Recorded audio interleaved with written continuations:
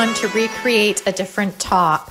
I used an 80 grit sanding sponge and I removed some of the wash that had actually spilled over on the laminate top. Then I poured some Slick Stick primer onto a paper plate.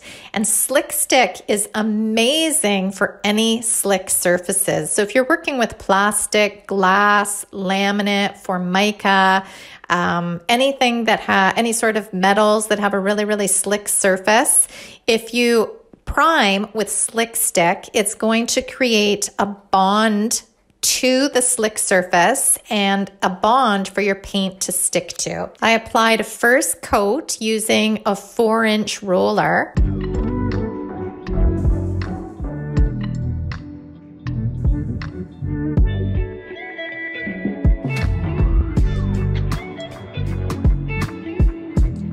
And then what I did was I waited 2 hours and came back down and applied a second coat. I'm in the habit of sanding between my coats of primer, but that's totally up to you. It's not necessary.